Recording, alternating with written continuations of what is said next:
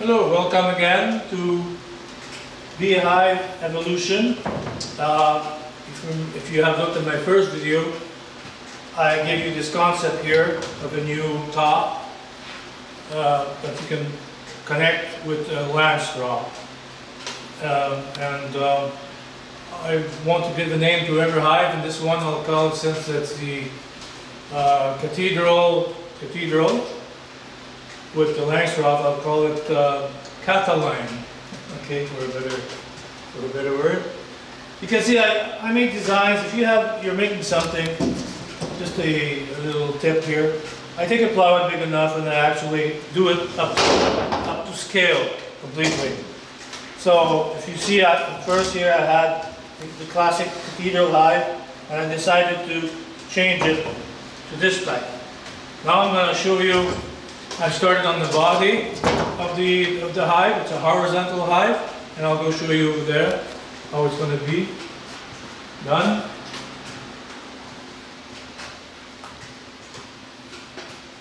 Okay, so this is the actual size of the hive.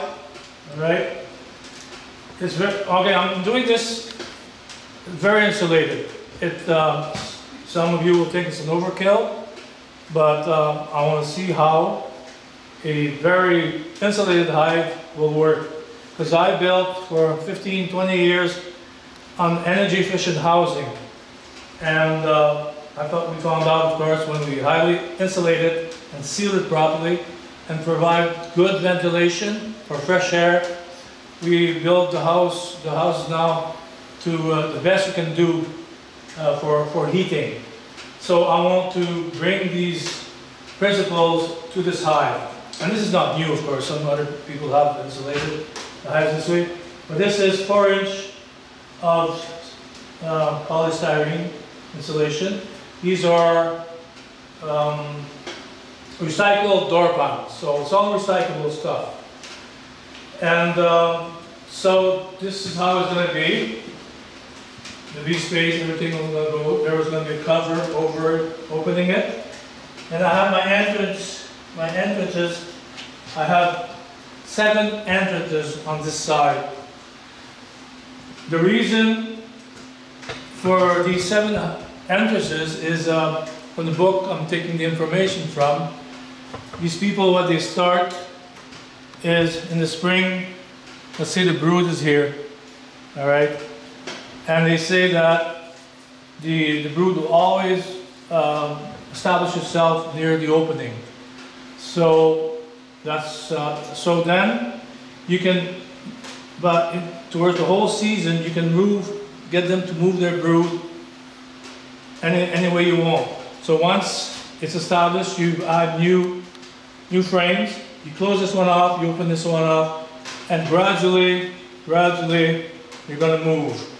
And then later on, in 3 weeks, 4 weeks, you close this one up, open this one up, and they'll gradually move here till you get to the time of harvesting almost. So after that, what you do is they will have produced honey after a while in the old brood. So you will extract the honey from the old brood, and then next year you will be rebuilding new comb in this part. So it's always a way of recycling your brood wax. Right, another thing, just an idea. You can actually take this frame, and you can also fit it inside a deep and a 6 inch and a 10 inch. So if you want to overwinter your bees, and this is, I'm just telling you things that could be done with this. Well, then you do yourself a little roof and insulate it. Then you have extra for your honey, and just an idea. It's right now minus 35 out there, and I'm inside a warm place, building things for a hybrid beehive. Like everyone's dream to build the ultimate perfect beehive. I've made some blueprints which I will share later in another video. And today I'm just going to show you about the frames I'm doing for the top. It's a hybrid beehive. It's a mix between the top bar and Langstroth, and it's trying to fit everything together. And I've watched many videos of hundreds of videos of different people, and I will give acknowledgement, credit where I got the ideas in a later video. So I started with some rough bars right now. I'm going to show you later on the pieces I've got so far. I'm not going to go into detail exactly the lengths and everything, that I'll give later. And I will assemble one frame. Okay, today I'm going to show you, I'm going to assemble one of these frames, and so you know what I'm doing exactly. So these are the pieces for the top bar, not the top bar, but it's the top pieces. And I start off with this, just glue it together.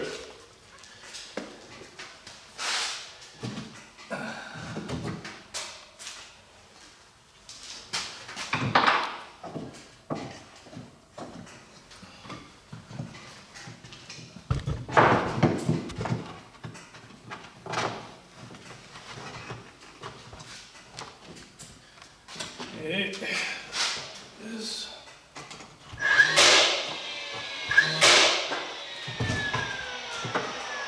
And here I've got little spacers, 5/16, the bee space needed.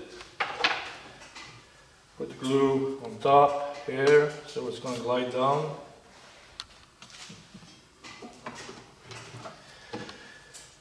And here. Okay, then one of these,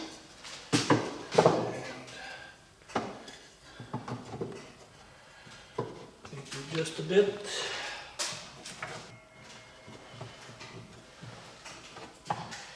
And on the side, good, spacer there, mark it here, back out. Put glue here,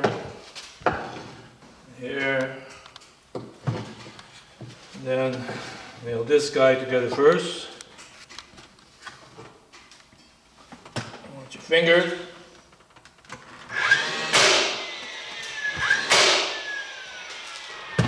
Then glue on these guys here.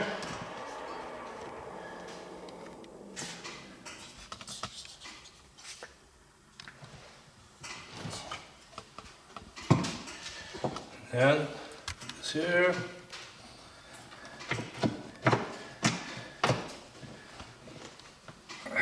Okay, so now I'm sure it's at the right place. I got just nail it here.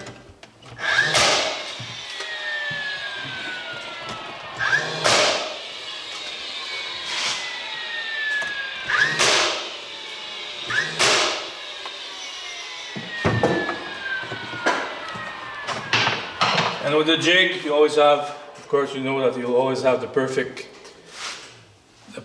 fit, or exactly identical to every one of them.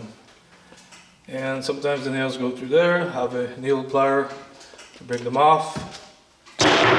And here you have the frame. Thank you. Just show you the jig. So very simple, but for those of you that do not do that kind of stuff, whatever, I'll just explain. Simple plywood, a piece nailed exactly, screwed, and that's basically it. And these are my two spacers here. When I put my other pieces to have my second piece under right center, to have the bee space on both sides equally. Okay, thank you.